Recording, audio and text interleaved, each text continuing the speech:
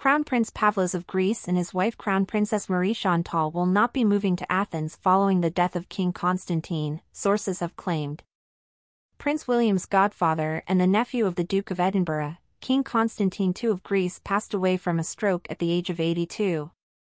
Now a royal aide has confirmed that his wife Anne-Marie has no intention of leaving Athens.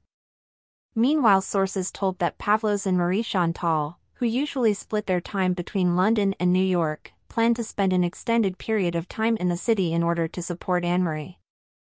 Pavlos and Chantal have lived between New York and London since 2004, with Marie-Chantal running a children's clothing line out of the UK. Together the family enjoy a life befitting of the world's mega-wealthy, splitting their time between their stunning Upper East Side New York home and holidays around the world. As well as the New York home, the Greek royals have 4 other properties around the world, including a house in London, a Cotswolds estate, a holiday home in the Bahamas, as well as a country retreat in Yorkshire.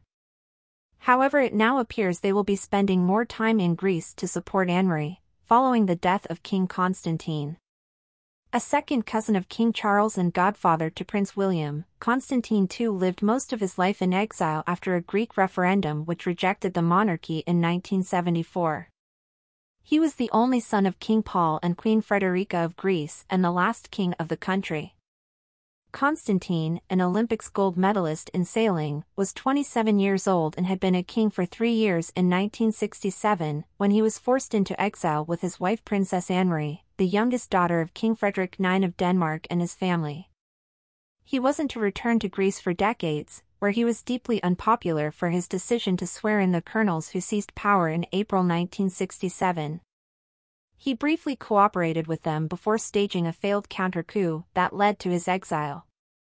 The military junta abolished the monarchy in 1973. In a referendum after the fall of the junta in 1974, Greece rejected monarchy again. After the referendum, his relationship with Greece was testy. He was allowed to return only for a few hours in 1981 to bury his mother, Queen Frederica, at the family estate at Tatwa, about 20 kilometers north of Athens. In the 1990s, Constantine was stripped of his Greek citizenship and the state seized Tatwa and a palace on the island of Corfu where Britain's Prince Philip was born. The king had been in ill health in recent months, having several hospital admissions towards the end of 2022. He is survived by his wife, the former Princess Anne-Marie of Denmark, youngest sister of Queen Margrethe II, 5 children, Alexia, Pavlos, Nikolaos, Theodora and Philippos, and 9 grandchildren.